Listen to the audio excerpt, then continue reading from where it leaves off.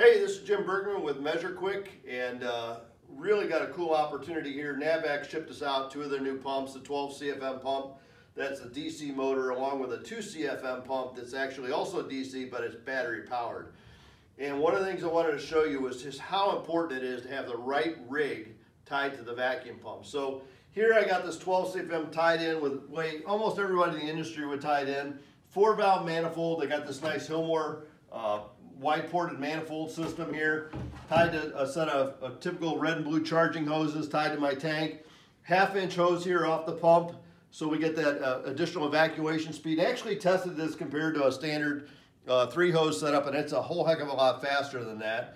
And then next to it, I got the 2 CFM pump, and it's hooked up to the True Blue hoses and tied to exactly the same size tank here. So we'll be able to see really how fast these two systems pull down. So right here I got the caps off both these. I'm going to put them on here so they're both open up the atmosphere, so you can see that both tanks are actually completely open, broken the vacuum on here, so both gauges are at high pressure. And I'm going to go ahead and restart the recording here and then start these pumps up. Now these are DC pumps, so they start a little bit differently than a regular AC pump. They're soft start. So when you hear these things start up here, they're going to sound a little different than maybe you're used to.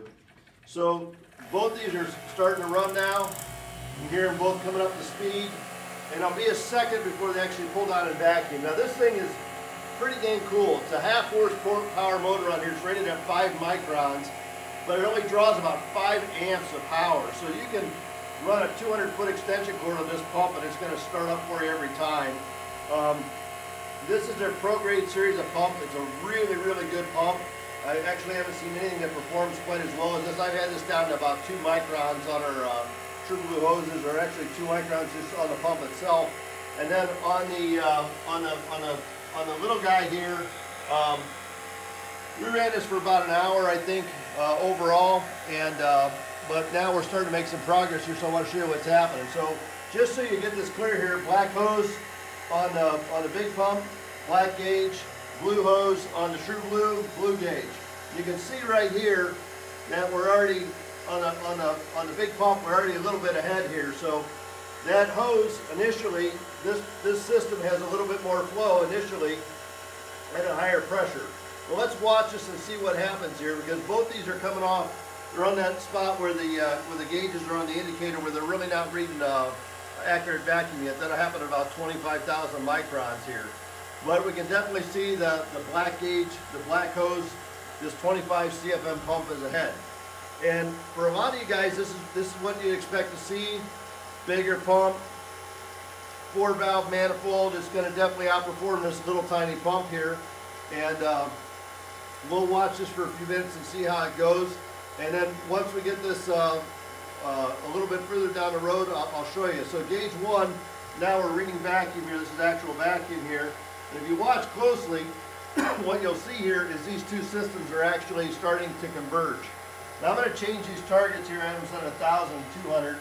For this video, we'll set this up at, let's say we'll set up at 500 and 1,000 on there. So we'll adjust these two targets and we'll hit the check mark on here. And yes. And so all we're doing here is we just shift the targets up to 500 and 1,000. And you can see here what's happening is that little 2 CFM pump is starting to converge on this 25 CFM pump. Or no, sorry, 12, not 25. 12 CFM pump. Think about that for a minute. 12 CFM, 2 CFM. Right? 6 times the size of the pump. And look at what's happening here. We're about 2,700 microns here, and about 3,000 microns all of a sudden, that little tiny pump is starting to outperform that big pump, right? And you go, how in the heck is that even possible? Well, let's talk about what's happening here, because when we're removing pressure from this tank, both these tanks were at atmospheric pressure. So initially, there's a lot of air to remove. And when there's a lot of air to remove, this bigger pump has the advantage, because this thing is actually about, like I said, a 12 CFM pump. The rig that's tied to this is probably capable of about 4 CFM. And you think about what's happening here, we're choking this big pump down because the rig that's attached to it just can't handle the volume flow on it. But because this can handle 4 CFM, and we had this 2 CFM pump tied to here, the pump was initially the limiting factor. Now what's happened is the pump's no longer the limiting factor, but the hoses are. These hoses, because they're 1/4 inch, are very, very restricted. They're actually good for about 0.7 or less than 1 CFM apiece. These True Blue hoses are good for a full 16 CFM. So now the vacuum rig has become the restriction much more than the vacuum pump. So now what's happening is this 2 CFM pump is way outperforming. When you look at these graphs here, and I can tap on these so you can see here, on the black we're at 1400 microns, and down below we're at 880. So we're almost twice as deep on this as that, and we're still even going faster. So we'll watch this for just a few minutes, and we'll see how long it takes down to get 500, and then we'll start the video back up again. All right, so we're getting really close right now. This one's down to about 500. If you look right here, this one is just crossing 1,000. So we're literally twice as deep right now with the True Blue hoses and the 2 CFM pump as we were with the 5 CFM pump. And we're at about 6 minutes in here. I'm going to hit cancel or continue on here. So I'll pull this up on a graph here so we can see this. 1,000 microns on here, 480 on there. So we're twice as deep on there, a little over twice as deep on the vacuum on that thing. So pretty amazing how fast that came down. I'm going to hit continue the decay test. Actually, we'll restart the evacuation test. So you can see here how fast this True Blue rig actually pulls down in this 2 CFM pump. Now I'm going to go ahead and pause this for just a minute here, and I'm going to kill this, and I'm going to kill the 2 CFM pump for just a minute, and I'm going to make this gauge quit beeping, and I'm going to break the vacuum on this and break the vacuum on both of these for just a minute here. Now you saw that we're about 6-7 minutes to get that down, but let me show you the difference here when we break this vacuum and tie it to a full-size pump. So you hear that vacuum going in. I'll drop this tank down, move this pump over here, and I just got to switch some gaskets on here. But I want to see that tank's going to be broken to atmosphere for a few seconds here. So we'll give this a little bit of time to pull in moisture, you know, so it's, I just want to show you we're not just starting from scratch here. All right, so I'm going to go ahead and connect this up to the 1/2 inch fitting here, and we'll let this thing pull down again. And if you're paying close attention to the video, you'll notice there's a slight commercial interruption there.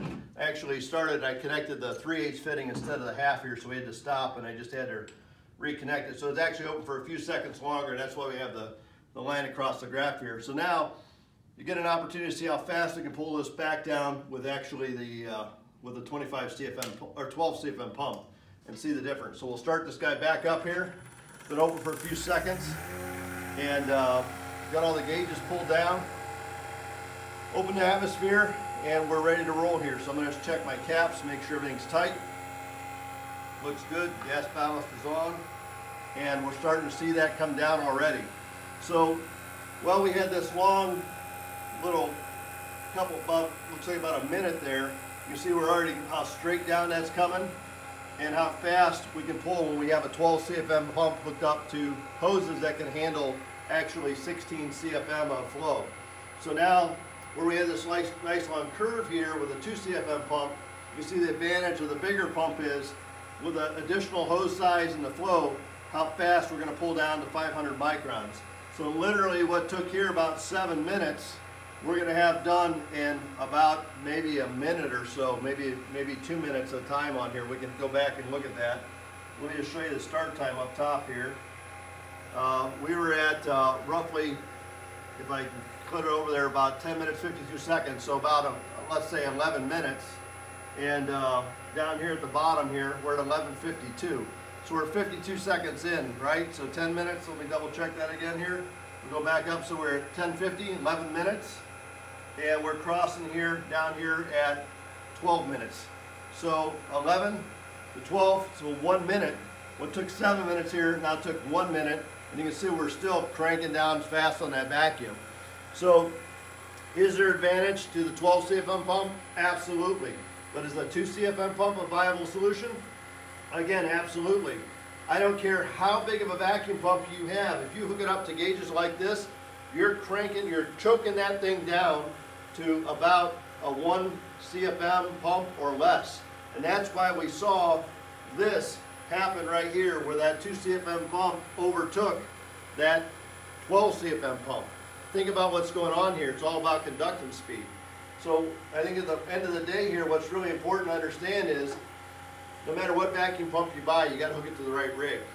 And if you're going to buy that small 2 CFM pump, you better be hooking up the True Blue hoses, because that's what's going to make that thing work.